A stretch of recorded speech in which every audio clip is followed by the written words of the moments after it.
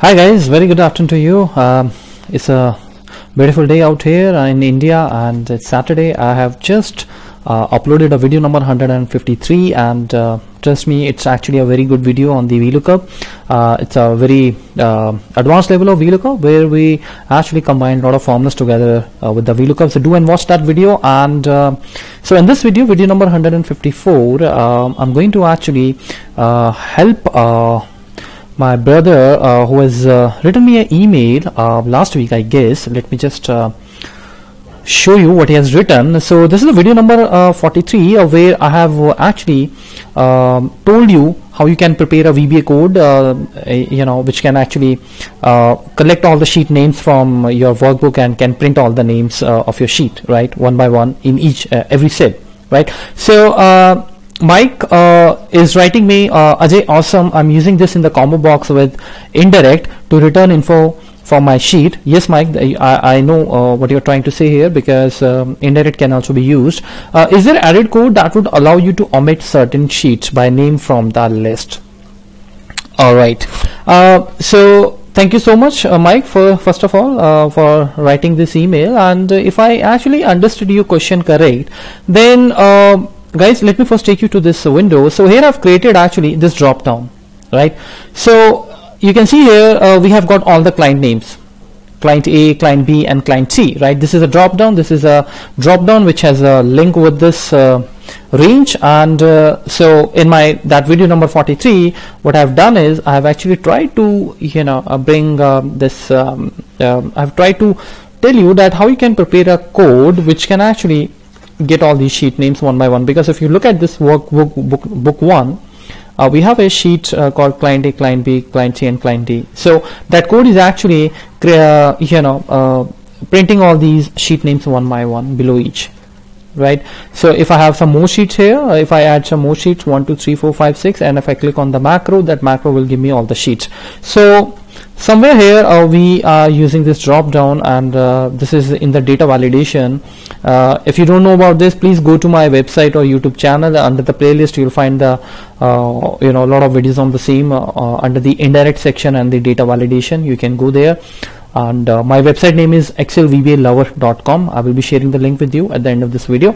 So here what I've done is I actually use this data validation, and this is what we are actually using here. So the names, the macro is printing the names starting from the A1 and is printing all the sheet names, and then that is directly used by this data validation in this E1 cell, right? But Mike is actually using a combo box, so I'll come to that a little later, but I mean the concept remains same. So Mike, if I understood you correct, then I think you're saying that what if you don't want to have this client C, you want to skip that. Now obviously you can't delete that from your workbook because it may have some very important data, right? But at the same time, when you select your drop down, it should actually not include that client because it is not required, right? If this is what you are looking forward to, then let's go ahead and let's build a code which can give us this kind of output. And if it is not the case, then first it is going to be a learning for you, and then write me back, right, if you're looking for something else, right? All right guys, so let's start this, and this is going to be very exciting. So first of all, I'm going to quickly build the code which you can see in the video number 143. I guess what was the video number? I just forgot. There are 154 videos actually. Yeah, video number 43 you can watch in case if you're looking for the code which can actually bring all these codes. I'm not going to explain that code much here, rather than I will be focused on the if condition. So let's just go to the VBA environment, and here we'll create the code. So let me just name this skipping sheet, right? So I'll first write the code quickly. So I'm going to write here dem ws as my worksheet, right? And then I'm going to write here for each worksheet in worksheet. Next, well, I haven't actually been on VBA and Excel last week as I was in Malaysia to celebrate New Year. So writing the code looks little weird to me, because if you just get a break from this Excel and VBA, when you get back to your this same environment, it looks very weird. So I'm able to I'm trying to think, right, Alright, so what we're gonna do is we're gonna declare here a sheet, which is my, let's say, a sheet sh as a worksheet, and I'll set this sheet as this workbook. This is going to be part of this workbook and sheets, and the name of the sheet is, I think it's client A, right? Watch my, I'm again repeating, if you I'm not going to explain this code to you because this we have already done that video. Go and watch that. Maybe after that you can watch this video.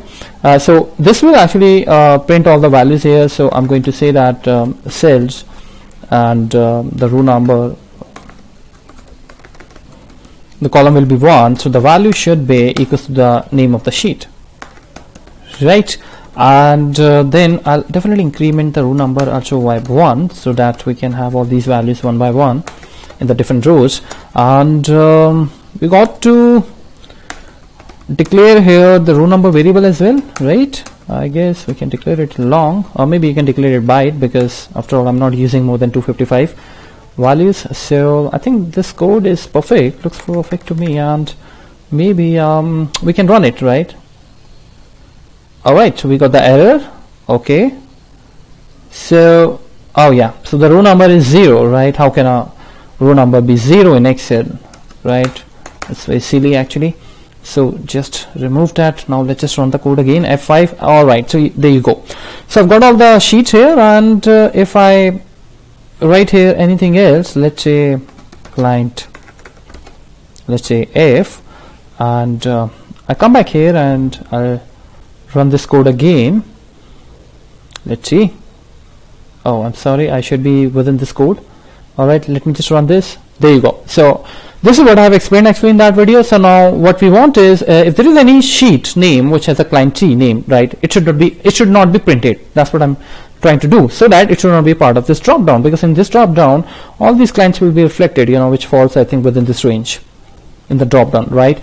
So we can do one thing here in this for each loop where we are checking the name. Actually before printing the name, we can say that if my sheet name equals to let's say client, let's say B, I want to print. If it is a name, then what we are supposed to do, then we are actually supposed to go to the next, I guess, right? Okay, so what we want to do here, we don't want to actually print that value, right? So it should not print the value, and so else it should print the value, right? So we're not writing here anything in the then condition. So if, so let me just comment this out. If name is client B, then do nothing, right? Simply, that's it. So I guess else print the name and the row number, and I believe I need to press the end if as well, right? Alright, so let's just run this code again and let's see if the result is there or not. Okay, so one important thing, I have to be very, very cautious.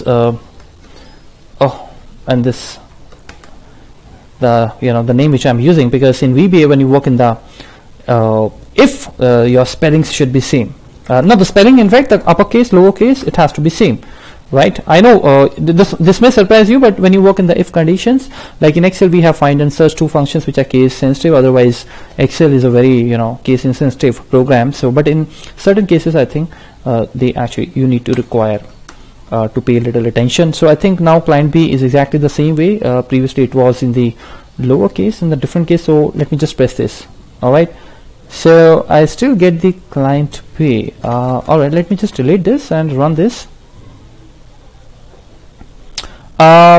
If my sheet name is this, then do nothing. And okay, let's just run this step by step. Alright, so here we go. The first name is client A, so it will go to the else and it will print the name. Perfect. The row number will be incremented, and the next time now we have here client A. Oh, that's the problem, right? Okay, so it's not moving actually, it should move to the next sheet as well.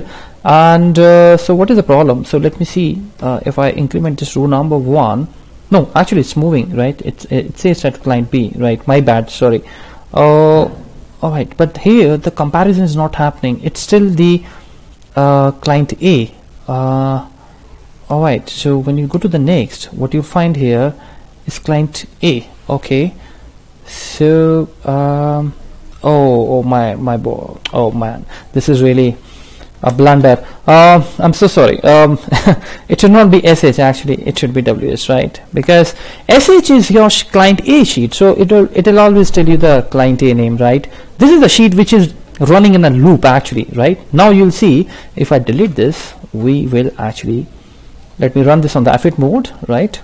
I'm sorry for this, but it's a good, always, you know, errors actually give you a lot of learning, I must say. And when I record the videos, I generally don't you know, make the programs before I you know, go and upload the videos, because I believe that you will not be able to connect with your audience, you know, if you're going to write something which has no issues, right? So it's always good to prepare the code then and there, and then, you know, with the errors you can actually troubleshoot, and so that you can, while watching this, you can also think what I'm doing, you know, and it actually gives you a good amount of learning. So I would say, in fact, this is applicable, I think, to every programming language, but in VBA, I must say, because I'm somebody who works on VBA, errors actually gives you a lot of knowledge, really. So it's always good to have the errors in your code, only then you learn, right?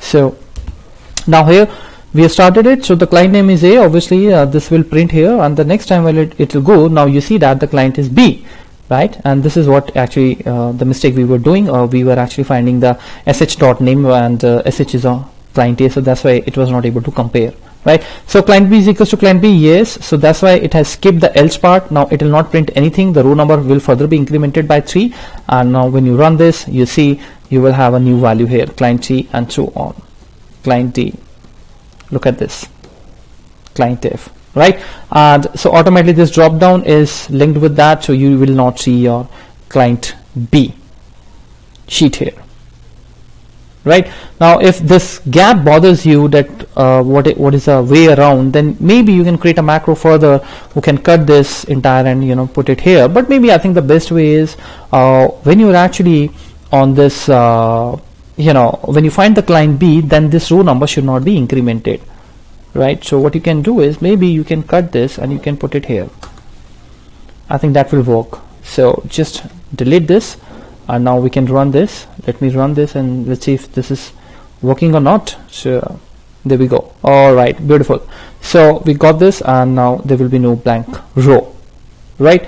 So I guess, Mike, this is what you were looking forward to, and so what I've done is, in case you if you or anybody who is watching this video, they're not understanding what I've done, I've simply actually cut this row number and moved it within the part of this end if. So what is happening now, let me just rerun this for you. Looping is actually very interesting, right? You can put the code here and there, and it can bring a lot of changes, trust me. So now the first time when it says to the client A, it goes to the else, because it's not the name client B, so it will skip the then part, and obviously it will print the value. And here the time has come to go to the next row. So the moment it sees that here the client B, as you can see here, so if the client B is there, then obviously we'll skip the end if, it will go to the end if, and then after the end if, now we are not getting this row number added at all, right? Row number is still 2. Previously we written this row number after end if, and that's why before it was going to the next loop, it was actually adding row number by 1, but in this case now it will not add, right? So this is what exactly you can do. And I guess if you're using the combo box, as you said in your comments, so combo box also works on the same concept. You just need to give that range. For somebody who doesn't know what is the combo box, I'm talking about the actually ActiveX control. So here you have this combo box, and in the combo box also you can actually prepare this kind of a stuff. So let me just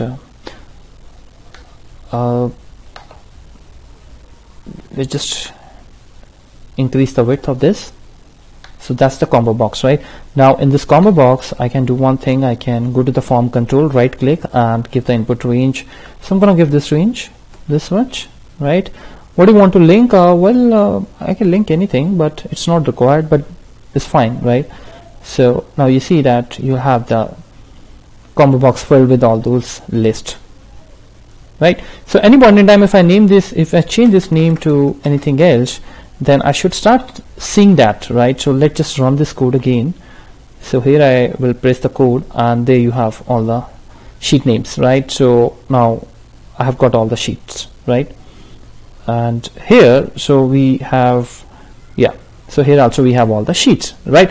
Now the another thing which I'm thinking right away, and I would like to tell you as a bonus,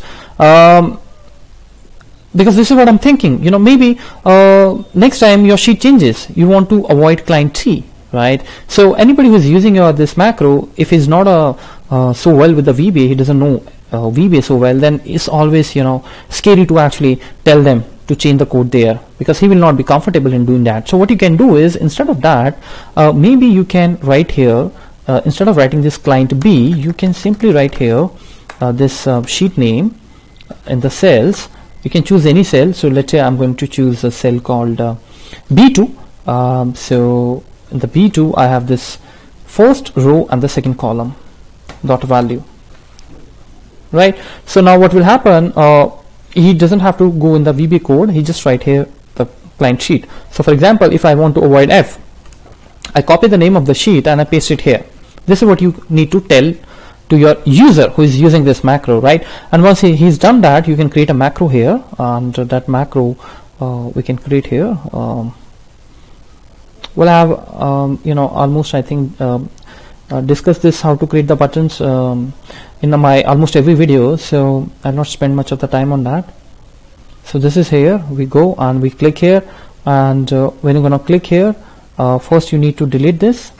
You can also create that in the this macro, that before running this, it should always delete these values first, right? So now you see here that whatever the client is entered here, it is not entered, it is not showing up. And similarly, this will also change your Dropbox. Now there is no client F, and same goes for this as well, right?